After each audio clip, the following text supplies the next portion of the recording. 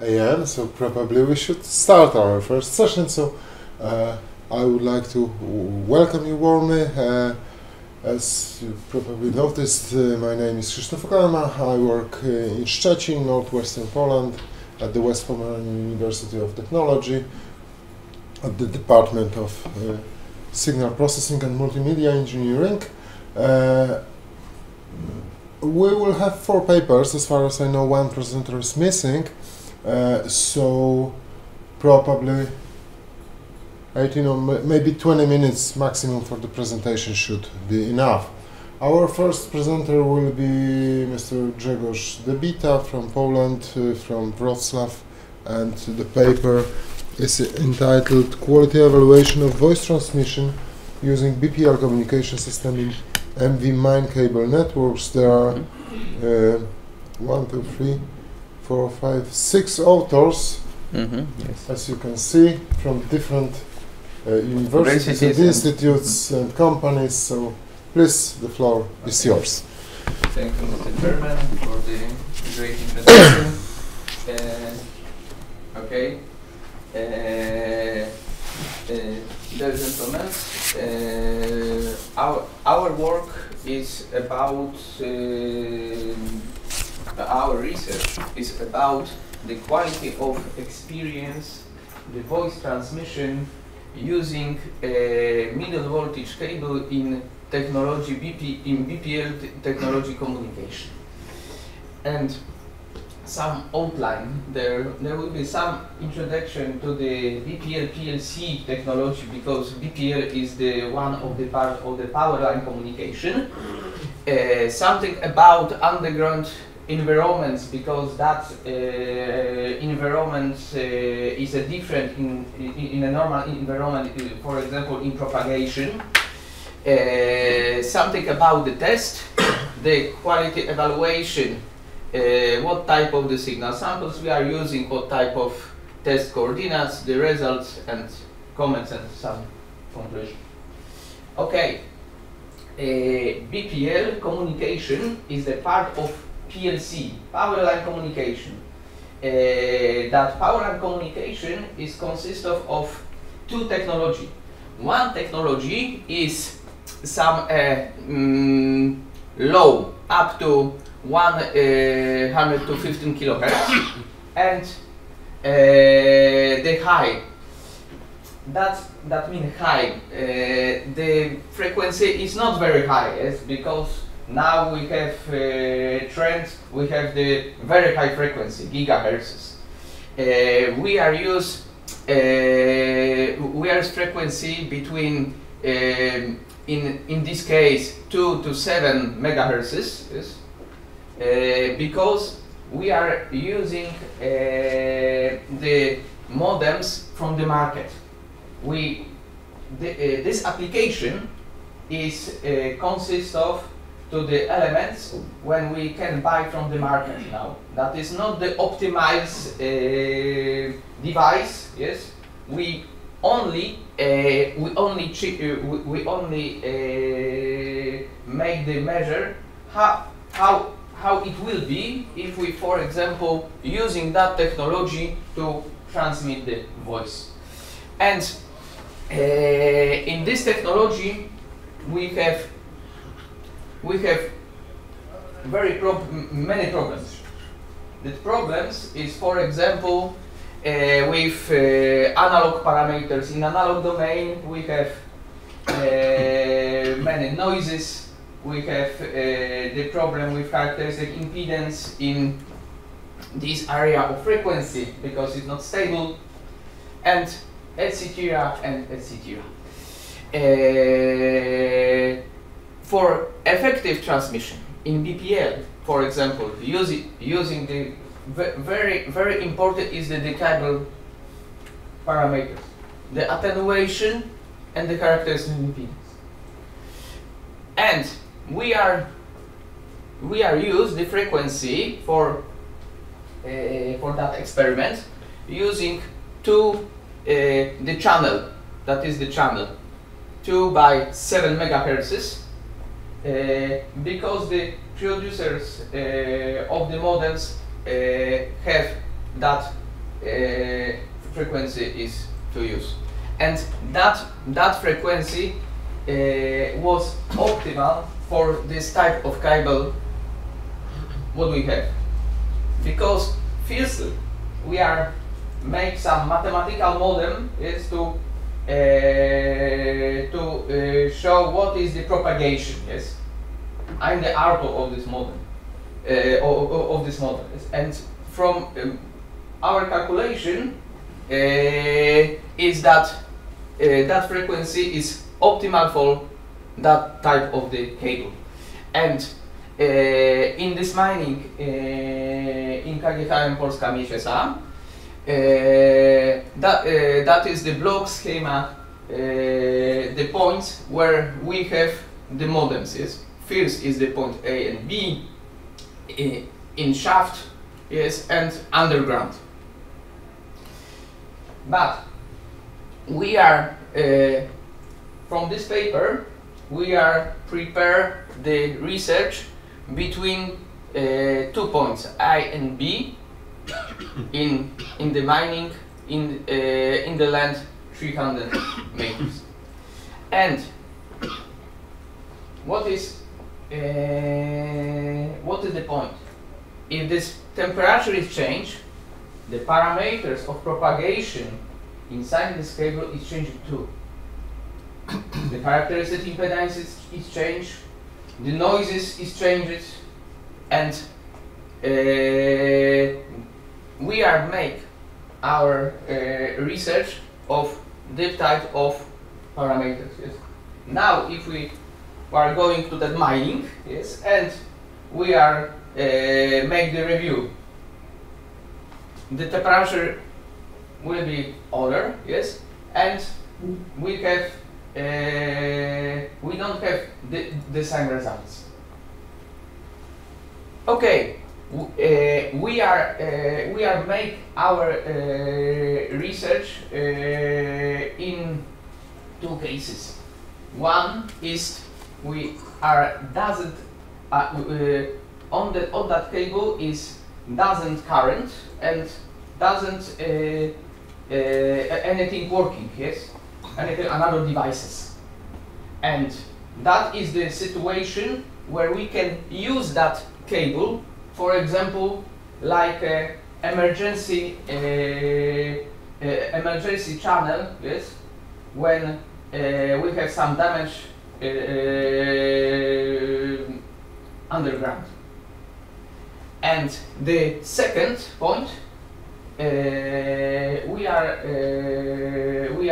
have some test bed when we have the devices is working on that transmission line, and we are using two type of the coupling, because in BPL technology we have the induction coupler, and that coupler is installed. I show you on the next picture, yes, how it look like and how install it.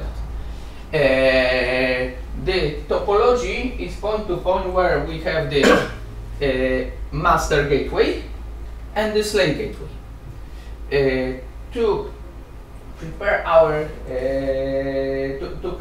experiment, we have computer where we have the installed Linux operating systems, and we have the DHCP server, and there on this computer we have the tools, open source tools, to prepare a voice server, and here in the shaft we have the microcomputer like Raspberry Pi.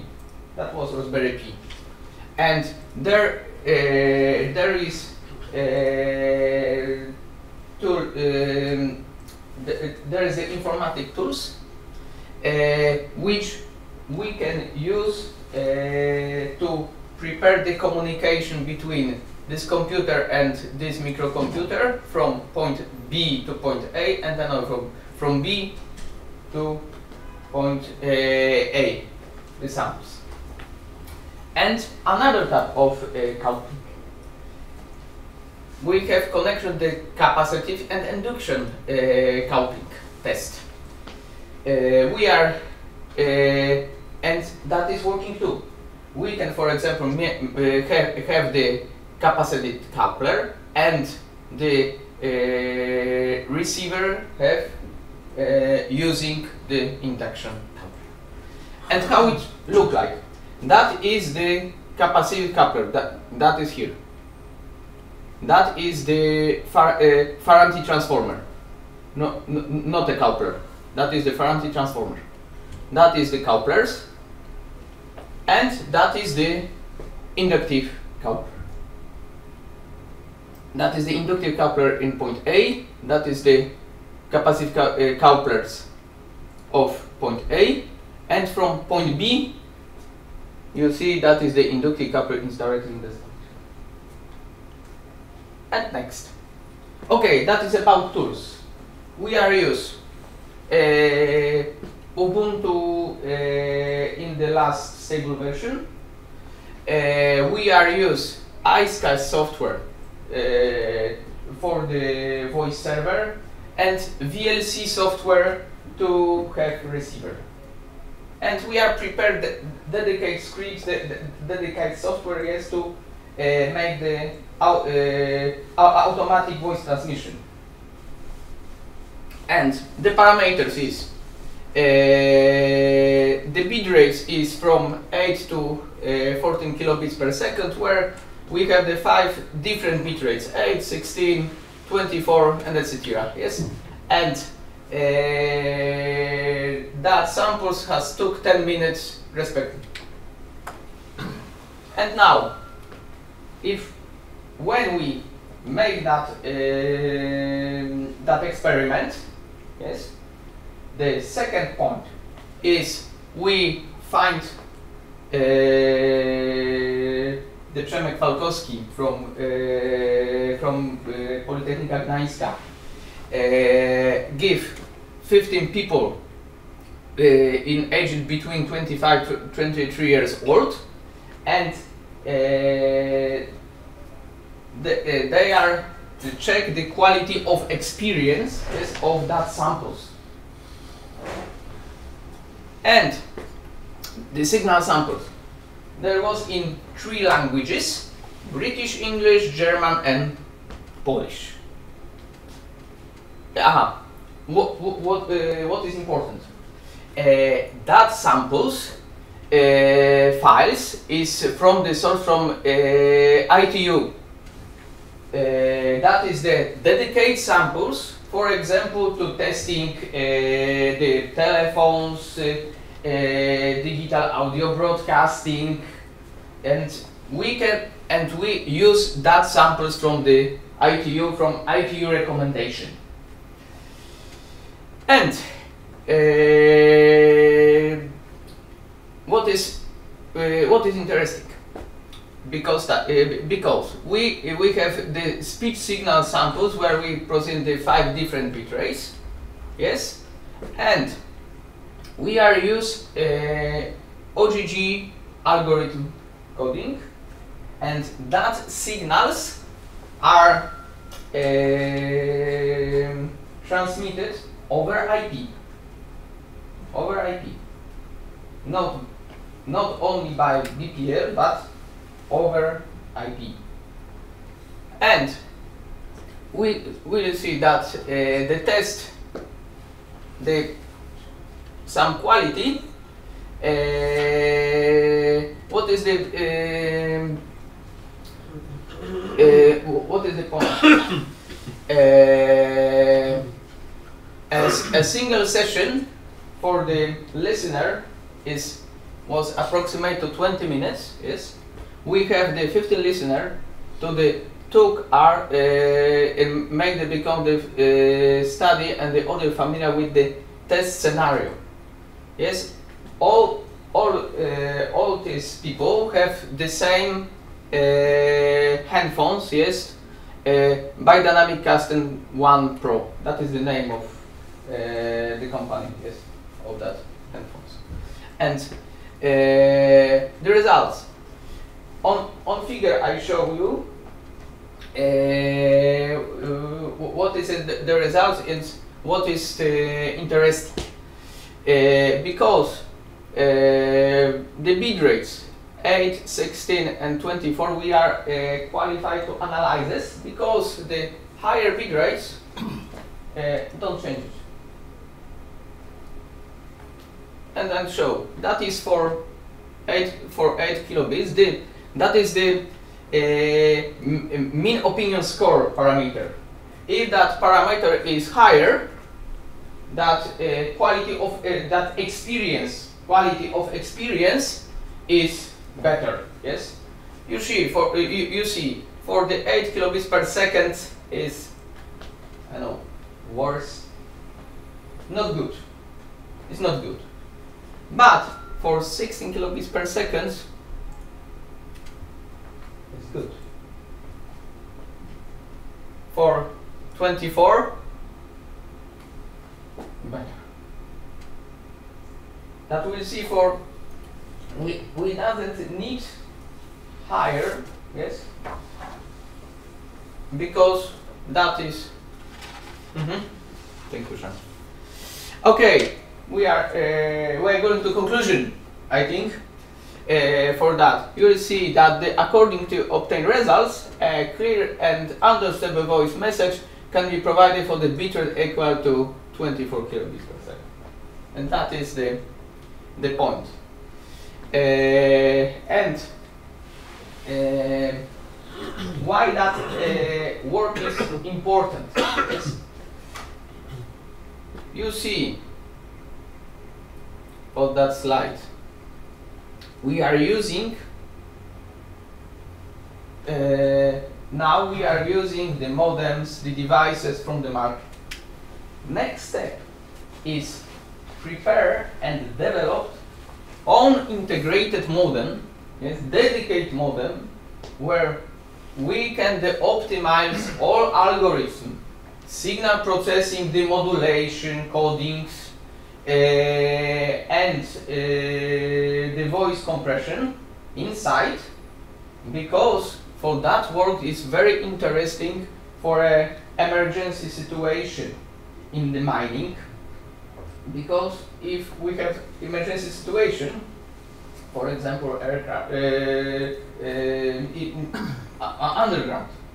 underground, we doesn't have the communication. Using, for example, that type of couplers, I can give the group of the emergency group, give that modems, for example, in the knapsack, yes, and there can build it the emergency network communication. Next type, next point of view is military, because the soldiers need very fast create new alternative way to communication. And I think that's it all. Okay, thank you. And now we will start the discussion. Feel free to ask any questions. We have enough time.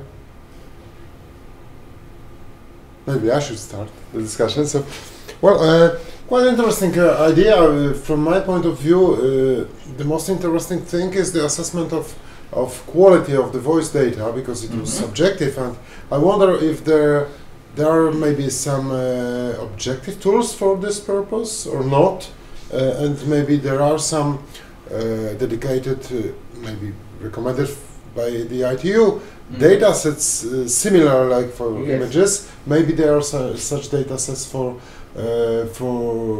objective and subjective as well, quality assessment of voice signals, and maybe there could be the possibility to use a kind of automatic text voice recognition at the output of your system. Yes, of course.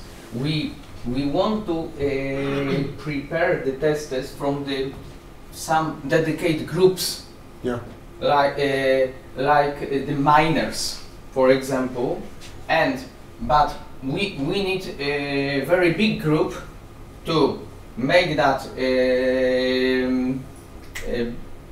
research firstly, and using something machine learning or another algorithm, yes, to make the automatic algorithm according, for example, the IT recommendation. Yes, okay. That will be the next part. That will be the next part of that work, because now that work is doesn't granted for any project. Yes, yeah. That is the hour. Yes, we doesn't have finance now, yeah. But we will be applied, yes, to the national center yeah. To apply for that work to optimization, yes, and for that to make the automatization, yes, to change the quality. Probably the database of some yes, signals. Of course. Subjective assessments. It will be a good idea. And I'm wondering one more thing. Why OGG? Because there are some military standards for the voice compressions, like as far as I remember, FR 1014, yes. FR 1015, probably you know them. Yes. Why haven't you used such approaches? Now we are using OGG firstly because it's very popular in internet radio. Yeah. And that was the first point. Okay. We need to check many codecs. Yes, we got C++, yes, the military codecs, sure. Of course. That is the small part. That is the small part of the work, very small. Yeah, but it's a good starting point. Mm-hmm. Okay, so any other questions? If not, thank you once again. Thank you. And we go to the second presentation. The second presentation is entitled "Automatic Detection of Heartbeats in Heart Sound Signals Using Deep Convolutional Neural Networks." The authors come from Slovenia, and the presenter will be Mr. Grega Vrbancic. Yes, thank you, Mr. Please, Chairman. The floor is yours. Thank you for the introduction. So, good morning, everyone. My name is Grega Vrbancic, and today I'll present to you our paper titled Automatic Detection of Heartbeats in Heart Sound Signals Using Deep Convolutional Neural Networks. So, my presentation is structured from the following sections. Firstly, we'll go through the introduction and describe the problem which we are addressing. Then I'll present our proposed method. Afterwards, we take a look at the experiments we conducted, and later on see the results of the conducted experiment. And finally, I conclude my presentation with some final thoughts and possible future work. So, signal segmentation is considered to be one of the fundamental problems of digital signal processing in various information monitoring, prediction, and control systems in a wide range of fields such as seismology, astrology, or medicine. Observing the existent segmentation methods, they most commonly utilize more or less complex techniques to extract features from the signal, such as frequency analysis or wavelet transformations, and later on perform some kind of classification over them, usually using some kind of more conventional classifier, such as decision trees. However, these approaches, especially in the field of the medicine, have not performed very well due to the interpatient variations of biomedical signals, leading to the inconsistent performance of such methods. So, in recent years, the hybrid segmentation methods are utilizing the feature extraction capabilities of the deep convolutional neural networks and are gaining the momentum. So, based on those observations, we set our main goals to construct a fully automatic method utilizing deep CNNs for the feature extraction and classification task without requiring any expert knowledge and while achieving the at least comparable results to hybrid methods utilizing the CNNs, tackling the task of detecting the heartbeats from the highly viable sound signals. So our proposed method primarily consists of the following three phases. So first phase is the signal processing phase. The second is building and training the deep convolutional neural network. And in the last phase, post-processing, we are calculating the exact location of predicted heartbeat. So firstly, let's present the data set we used. We used a collection of annotated heartbeat sound signals initially prepared for classifying hard sounds challenge by Peter Bentley et al. In 2011. The dataset consists of 21 sound clips captured with the iStetoscope Pro iPhone application. It can be seen on the image. The clip length varies between 1 and 30 seconds with a sampling rate of 44.1 kilohertz in a VAW encoding. So recordings were captured in highly variable environments with excessive background noise, and like I said, obtained using the iStetoscope Pro iPhone application, utilizing the iPhone's integrated microphone. So just to give you a bit of a perspective of it, what kind of sound quality are we dealing with, and on the image below are marked points where the integrated iPhone microphone was located while recording the heartbeat sound signals. So the first signal pre-processing phase, the first we did from the raw heartbeat sound signals, we performed the z-score normalization. The A and B images are showing the unnormalized sound signal, and the C and D respectively showing the signal after the z-score normalization. So next step was splitting sound clips. Each sound clip was divided into multiple frames. We used the non-sliding window algorithm. We set the window size to the 6,615 samples, or 150 milliseconds. The step size was 1/3 of the window size, with around 2,205 samples, or 50 milliseconds. We picked this window size based on the ANSI WM EC38 and EC57 standards, which basically describes if the detected heartbeat location is in range of 150 milliseconds plus minus, the detected sound heartbeat is deemed to be accurate. So, and the image below is representing the sliding window algorithm which we used. So here is the architecture of our convolutional neural network. So we utilize the not so standard one-dimensional convolutional layers. What's the difference between the classic two-dimensional convolutional layer and this one-dimensional convolutional layer? Basically, they work in the same manner. The only difference is that one-dimensional convolutional layer has the second dimension equal to 1. And basically, the sliding kernel computations, convolutional computations, are only in horizontal direction, as in two-dimensional, they are sliding in two directions, so horizontally and vertically. So at the input, we are feeding our neural network with those splitted windows of sound signal, and then we have two pairs of convolutional and maximization pooling layers, followed by the fully connected layer. And at the end, we have output layer with single neuron with a sigmoid activation function, which is labeling the fed sound frames into the heartbeat or no heartbeat, basically 1 or 0. So next phase or the last phase was the post-processing phase, where we determine the location, the exact samples in the heartbeat sound clip in which the heartbeat occurred. So from the CNN, we obtained the predicted class, so heartbeat or no heartbeat, and also the prediction probabilities for each of the classified frame. Then we follow this three-step procedure where we have the array of predictions for each frame, and we observe for the occurrence or sequence of occurrences of positively classified frames. So from those observations, we create so-called candidate ranges of splits. And from each candidate ranges of splits, we select the one frame which has the highest probability to consist the heartbeat inside. Then we, from this frame, we select the sample point in the middle of the split and set it as the predicted location of a heartbeat.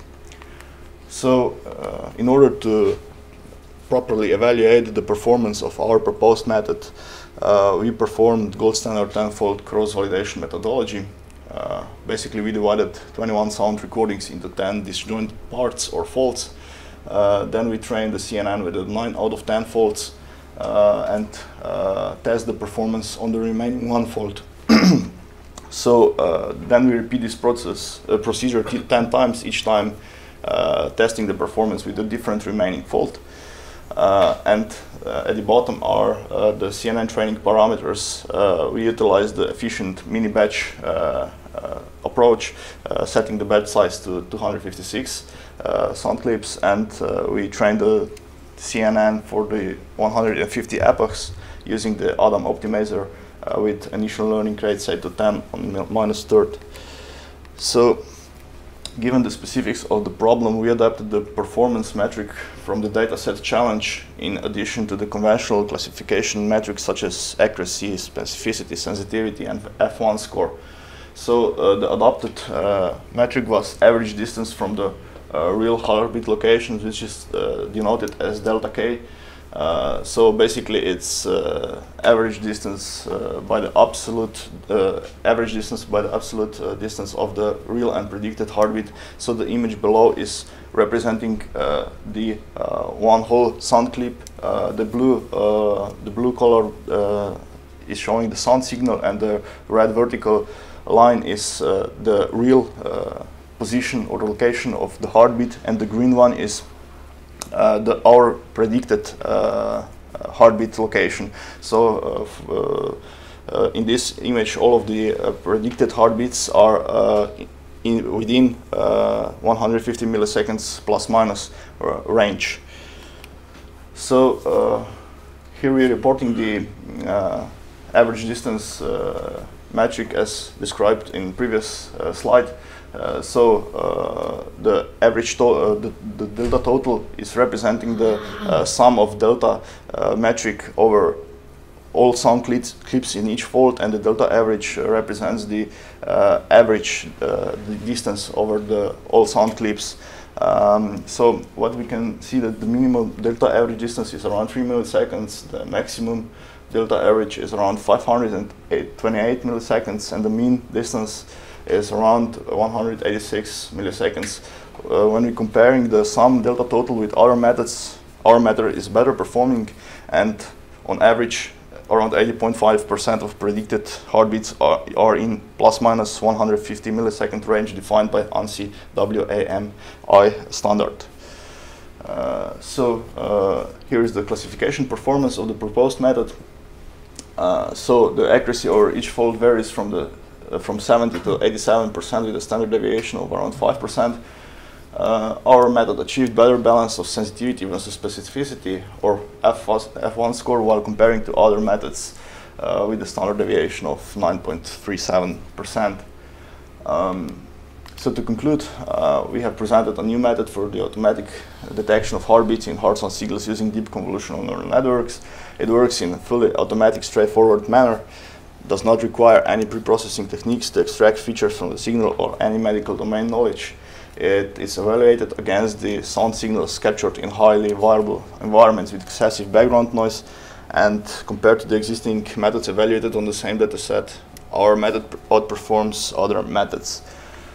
So for future work, based on those promising results, we would like to extend our work to apply more advanced algorithms for the calculation of the predicted heartbeat locations. And we will also like to improve the classification performance of our CNN, introducing different learning strategies, as well as utilize some hyperparameter optimization methods for fine-tuning the CNN model. So thank you for your attention. If you have any questions, please. Okay. Thank you very much. And I would open the discussion. Please. Okay. I have the questions.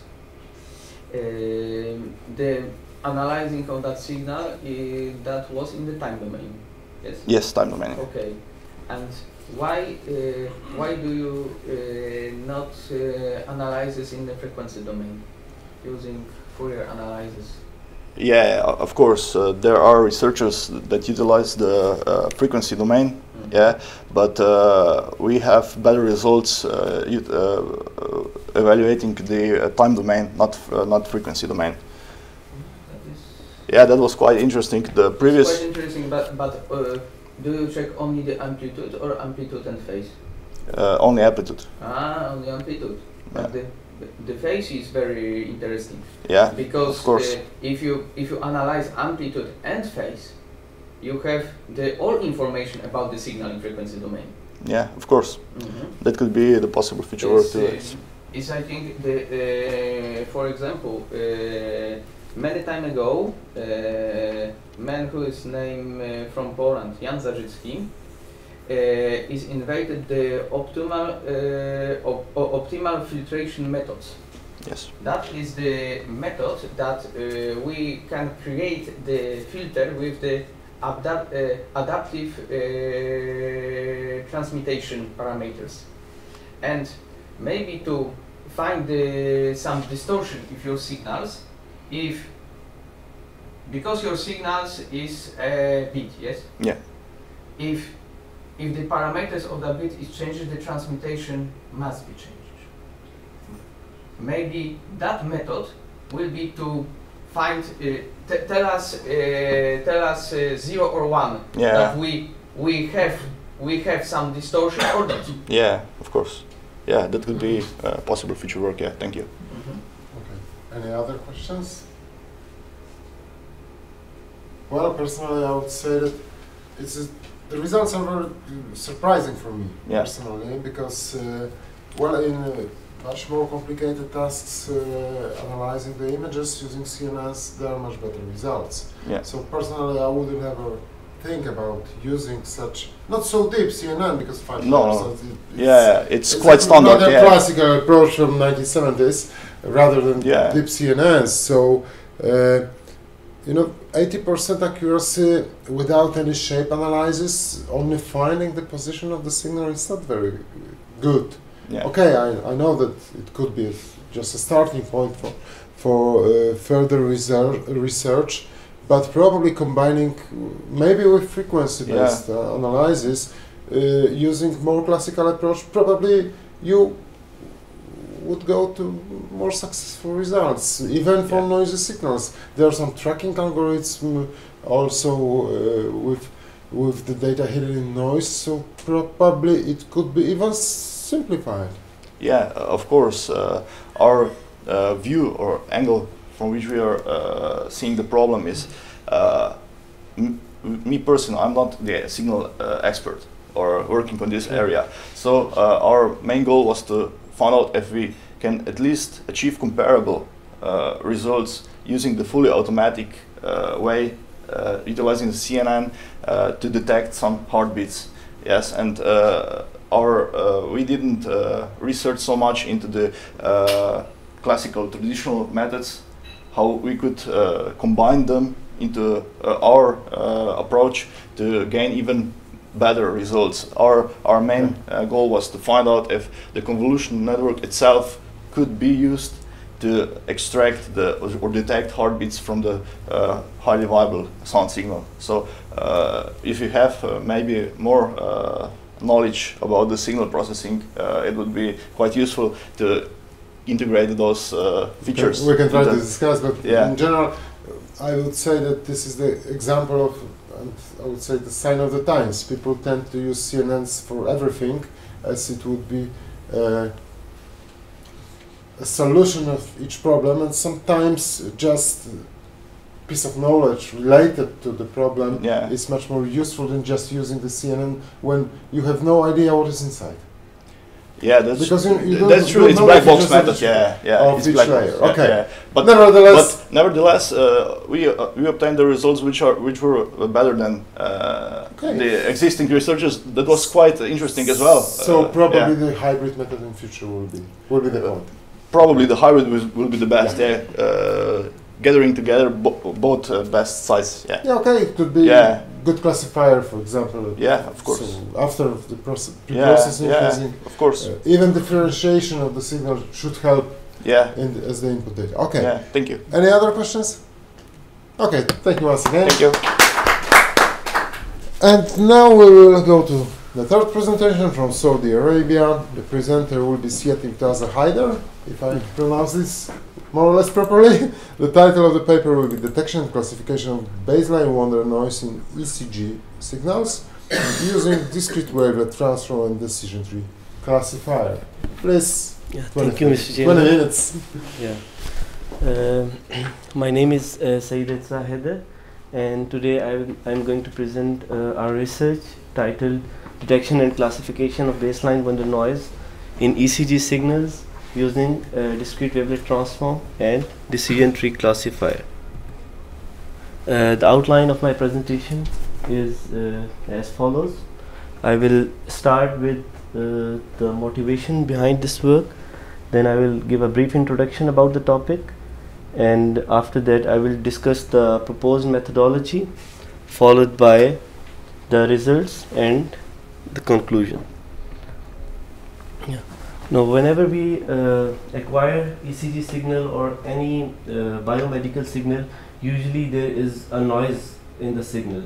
So in our work we are focusing on only the baseline wonder noise, and the reason is because it shares the same frequency as that of the ST segment of the ECG signal. So it is very important to estimate the baseline wonder noise prior to its removal. The ST segment provides the useful information in different clinical detection of heart diseases.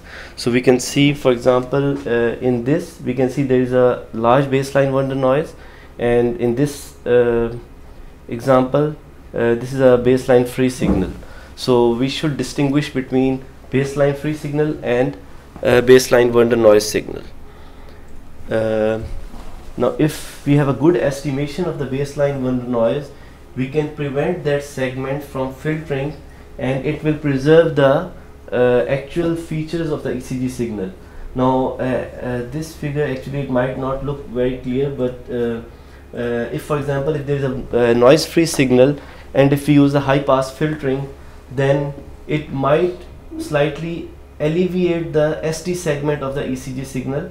It's not very clear, but like usually when we use the high pass filtering, the ST segment is alleviated if there is no baseline wonder noise. So the important thing is that we should not filter the segment of the ECG signal that is noise free. Recently, like what people are doing, they have the ECG signal and they use the high pass filtering on the complete signal, and the noise is removed, but if some part is noise free, then it will alter the shape of the signal.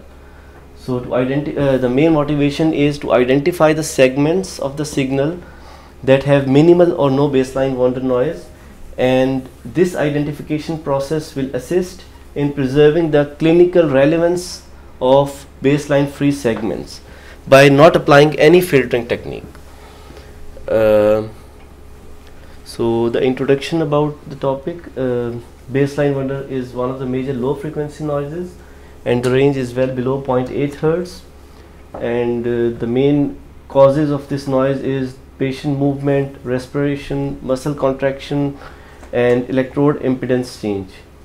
So a care must be taken while eliminating this noise, as the low frequency region of the ECG spectrum is highly susceptible to distortion. The American Health Association, they recommend the cutoff frequency should not be more than 0.05 Hertz to preserve the possible distortion, but this frequency can be relaxed up to 0.67 Hertz as long as the linear phase of the filter is preserved.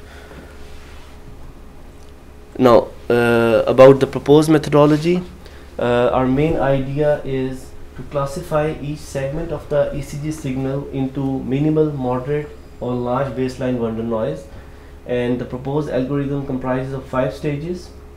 The first stage is that we have a complete signal which is of more than 30 minutes length, so we partition each signal into 5 seconds, and then we perform the downsampling of the each segment, and after that we are doing the wavelet decomposition and reconstruction, and we are actually using the approximate coefficient at level 6 using Coi5 mother wavelet transform. Then we are doing the magnitude estimation of the baseline Wander noise, and finally we are constructing the decision tree classifier. So the first part is the segmentation without overlapping. The objective of the segmentation is to break the input signal into multiple fragments and analyze them separately. In the literature, we have found that if we use a segment size of 5 seconds or 7 seconds, the performance of ECG signal quality classification results in a very good, gets good results. So we have considered a segment size of 5 seconds. Next is the downsampling. As we know that the most of the ECG spectral power is located below 30 Hz. So using the Nyquist sampling theorem, we can downsample the data to 60 Hz or greater, which is the desired frequency in our case. And since we are already dealing with the low frequency noise, so even some part of the high frequency is like we can still use this 60 Hz method. So the database which we have used, they have acquired the signal at 360 Hz. So we can downsample it by a factor of 5, which will result in 72 Hz, which is still slightly larger than the Nyquist criteria. Yeah. About the discrete wavelet transform, here's an equation which we can use to find the number of the level of decomposition which we need, and here Fs is the new sampling frequency, which is 72 Hz in this case. So it will result in 6 levels, and here we can see that the approximate coefficient at level 6 is within the frequency range of 0 to 0.56 Hz, which is still within the range of the recommended by the American Health Association. So here we have a comparison between various mother wavelet transforms. We can see that the Coi5 wavelet outperforms the other because it has the lowest normalized sum square residual and the highest cross correlation coefficient. About the here we can see that this is the original signal, and this is the first segment of the signal, and here it is the sampled ECG signal with the this dotted line shows the baseline estimation using Coi5 mother wavelet. For the estimation of magnitude of the baseline Wander noise, we are using some basic mathematical equations. We are calculating the range of the approximate coefficient, then we are performing the mean centering, and next we are finding the standard deviation of the mean centered approximate coefficients, and after that we are estimating the magnitude of the baseline Wander noise by calculating the cumulative sum, and finally we are calculating the area under the curve using the trapezoidal method, and this area under the curve is actually for the cumulative sum of approximate coefficients. So for those segments that have minimal or no baseline Wander noise, they should have a smaller value of area under the curve, and those segments that have a high baseline Wander noise, they will have a larger value of area under the curve. And finally we are constructing a decision tree classifier. For that we are using C4.5 decision tree algorithm using Veka data mining tool, and there is an open source implementation of this method already available in Veka, which is J48, and this method is based on the divide and conquer approach. So that means it will select the main attribute and then it will partition the segment into subsets. For our classifier we are for our classifier we have main 3 attributes, and the first is the range, the second is the standard deviation of the mean centered coefficients, and the last is the area under the curve of cumulative sum of squared mean centered approximate coefficients. We are using the MIT BIH arrhythmia database, which is a very well-known database. It has a total recordings of 48, and each recording is slightly larger than 30 minutes. And we are partitioning each recording into 5 seconds non-overlap segments. That means we have a total of 361 segments for each record, and so that means for all the recordings we have a total of 17,328 segments. For the training purpose, we are using the data set of 36 patients, 36 recordings, and for the test purpose we are using the 12 ECG recordings. Here is the parameters gain ratio, which is for the decision tree classifier, and here we can see that area under the curve, it has a maximum gain ratio.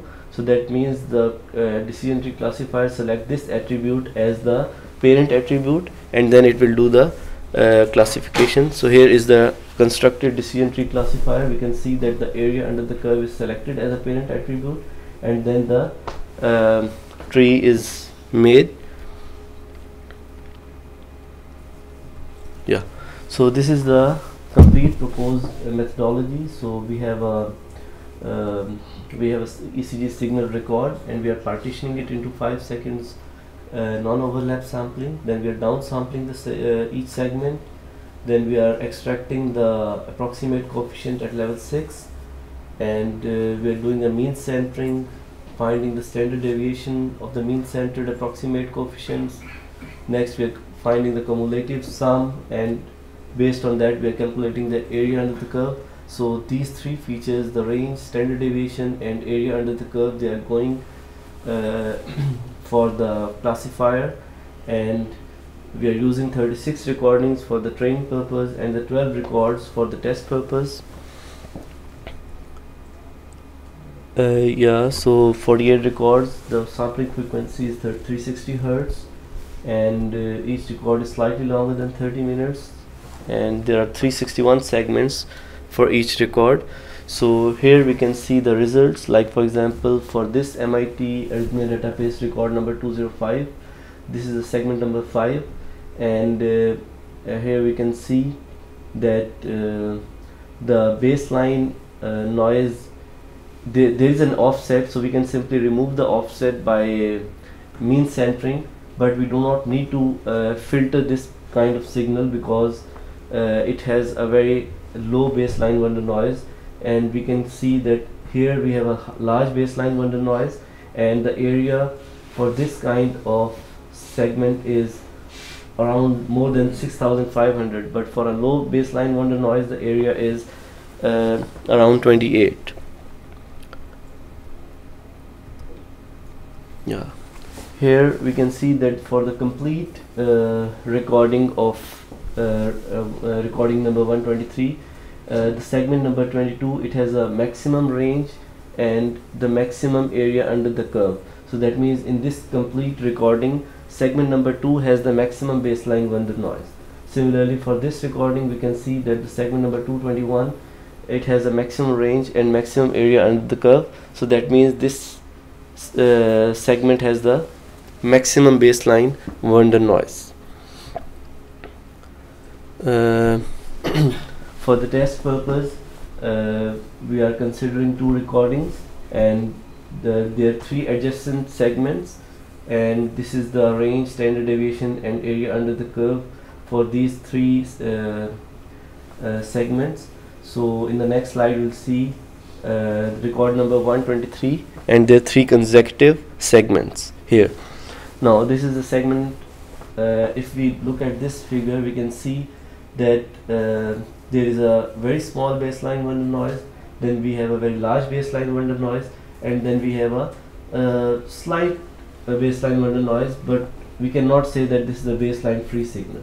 So by applying our method, we can see that it has found that this is the minimal baseline wonder segment, this is a large baseline wonder segment, and this is a moderate baseline wonder segment. So this is the confusion matrix for the test data.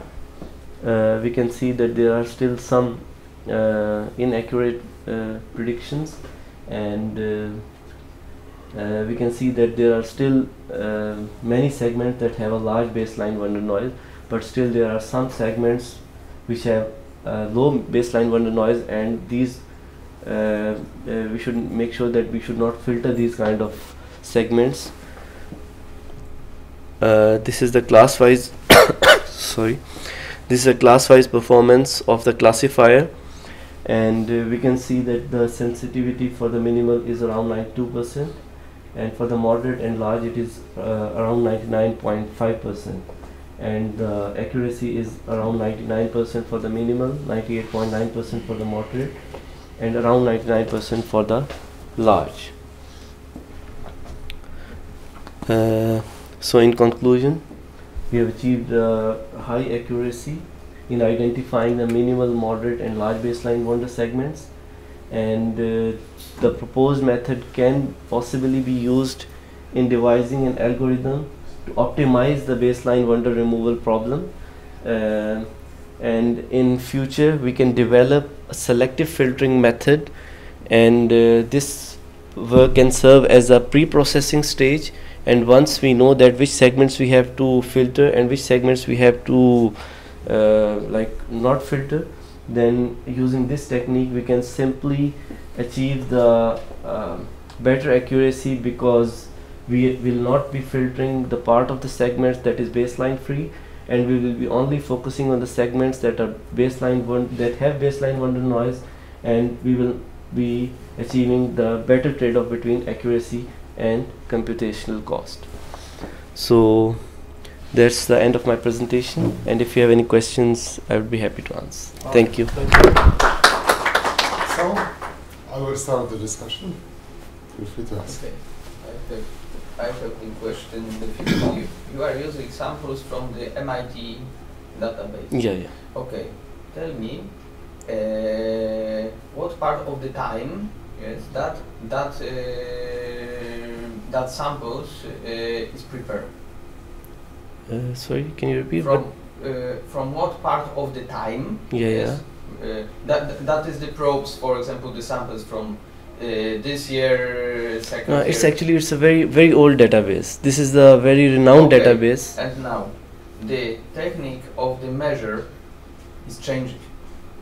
If you have, for example, analog devices have developed the new type of analog to digital and digital to analog converters, when many effects what you have of that samples of that probes are eliminated.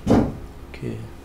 If you now make, for example, some test using the modern hardware, you have, I think, better results, because many effects what they you are have, already removed. Yes, that distortions, Yeah. and then there will be eliminated in hardware.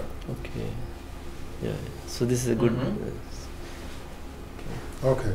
So it was just a remark, probably. Yeah. So I would have another one, because I wonder why haven't you compared your approach based on wavelets? Of course, there were the Debita wavelets and so on. Could be Har or some others. Doesn't matter.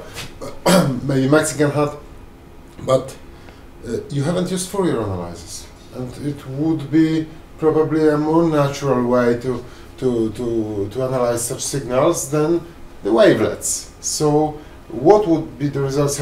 Do you have any initial results using Fourier analysis, or you just take wavelets and everything is fine? Yeah, actually we only use the wavelets. We didn't look at the Fourier transform, but surprising. Yeah. But we haven't used the Fourier, but we directly used the wavelet transform, and we did the comparison between the wavelet transforms, and we selected the best wavelet from there. Okay, but there is a chance that using Fourier analysis you can get just better results without wavelets. So it's first thing that you should check, in my opinion. Yeah. I always wonder about the name of the sampling theorem. It is Nyquist or Shannon. Maybe the Nyquist is rather frequency, but it doesn't matter. Maybe there are. Total Nyquist and Shannon. Yeah.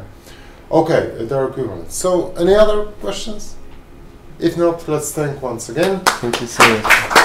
And the fourth presentation is missing, unfortunately. We will have no presentation from India, but we will have the fifth presentation. The authors are missing as well, but we have the substitution, probably. And the title of the paper is Extraction of Novel Features Based on Histograms of MFCCs used in emotion classification from generated original speech dataset. So another paper about the voice signals.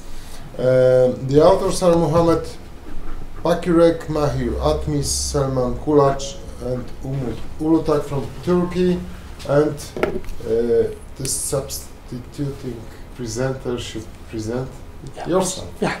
Okay. Thank you. Hello everyone. I am Osman from Turkey. Actually, I am not original presenter in this presentation.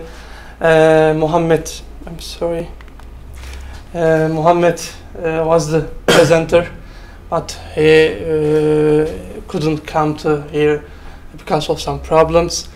Mohammed and I are PhD student in same university, and we have same supervisor, Selman Kulac. They are included in the paper, but I didn't, so I don't have information actually about this presentation. Because of this, I will not take any questions from you, but if you have questions or suggestions for this, I request that you send an email to authors. An email address was given at the end of the presentation, by the way. Yes, talk about the study. I think, as I know, this study is about actually prediction, emotion prediction from speech signals, as I know. The presentation is outline of the 8th section. First, introduction and what's the problem and motivation, and solution, and how the experimental workflow, and what's the databases, Berlin and Pau databases, and their known feature, what's their known features, and experimental results and conclusions. Human and computer interaction systems have been drawing attention increasingly in actually recent years. Understanding the emotions of humans plays significant role in these systems. In this study, there are two main contributions. One is their novel feature, which is MFCCs, multi-frequency spectrum coefficients, representation based on their histograms. Other contribution is Pau speech data, whose emotions are labeled and cross-checked by PhD students. What's the problem? Problem branching claims that emotions are categorized as the primary emotion and the secondary emotions.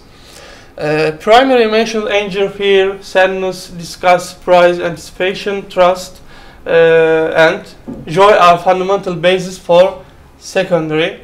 What's the motivation? In the study, emotion of sadness, happiness, and natural are aimed to be recognized by their design systems. Develop a database to compare with existing database and test their framework. What's the solution? Solution: their known MFCCs based coefficients are utilized as feature vectors. SVM, support vector matching, with cross-validation are employed as a classifier because of limited data. In the main part of this solution, firstly, all data sets are acquired to calculate the MFCCs for each individual file. Then the first, second, and the third features of each file are calculated using MFCCs values for each elements. The last one for solution, covariance matrix and a label vector for output emission classes are generated by SVM. After the SVM analysis, accuracy and confusion matrices are calculated as a mean value for all items. Experimental workflow is totally 6 steps. First, collect speech data, then pre-process speech data, and extract speech features, and the others separate training and test features, and tune classifier on training features, and the last predict emotion on test feature. Yeah, this table shows that Perlin and Perl databases. These databases are composed of audio speech data. Table 2 shows the details of these 2 databases, including audio language and gender, emotion, emotion type of speech, and type 3 gives more details of how databases which is created in this study. It's composed of a variety of videos, audio data. We can see their known features. Instead of average of MFCCs and their first and second derivative, they use more informative version of MFCCs using their PDF and values shown as below. This novel feature provides smaller size of data for histogram representations and requires less computational power. Their experimental results, table 5, 6, and 7. Table 5 for Berlin databases, table 6 Paul databases, and the last one is the combined databases of these results. These results in first feature, average of MFCCs and their derivatives. Second feature, their null features, and the third feature is contact first and second features. By the way, Berlin database is better than other scenarios since fixed sentence and same environment is used for people. Yes, its conclusion. Its conclusion is about 5 steps. The first, best results are achieved by the Berlin database compared to PAL database because the sentence for the speech in Berlin data are the same for each individual and they are performed in the same framework as well. Generated their own data set to build comprehensive framework. Due to the lack of abundant amount of data, SVM outperforms DNN, and according to LIRD, I think they gave the references. Their study has better results than average classification accuracy of SVM for the speech emotion classification studies. And the last one, thanks to their novel features based on histogram of MFCCs, they have obtained better results from the experiments. Since distribution of all MFCCs values has so much more information to represent the emotion rather than using only average of MFCCs. Yes, all of this presentation is enough. If you have any questions, you can send an email. These email addresses, it is the original presenter. Okay, so thank you. Okay, thank you. And maybe, probably there will be no questions addressed to you, but maybe there will be some remarks during the discussion. Yeah. You said that you get better, well, not better result than other models, yes? Yeah. Can you evaluate how much better? But I didn't say anything.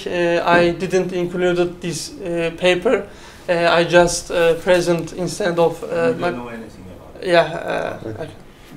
I would have some remarks, and maybe you could forward them to the authors. Maybe they will be helpful, maybe not, because well, I know that probably only 3 states of emotions are recognized because of the databases used, and Berlin looks simpler, and the results are better for Berlin database, so it's obvious. But you know, I wonder if there are only such 2 databases available. Maybe there are some newer, better databases, including more emotions, and maybe it could be the next step. Yeah. But there are some works, even at my faculty. I was reviewing the PhD thesis related to emotion recognition using video image analysis and modeling of emotions on human faces. So maybe a good idea will be the combination of recognition of the emotions from the speech with the video data. So maybe such a joint hybrid idea will be very good for the PhD or some other better articles, maybe joint with someone. So maybe this would be the most significant value from this discussion, but maybe there is another remark. Another remark is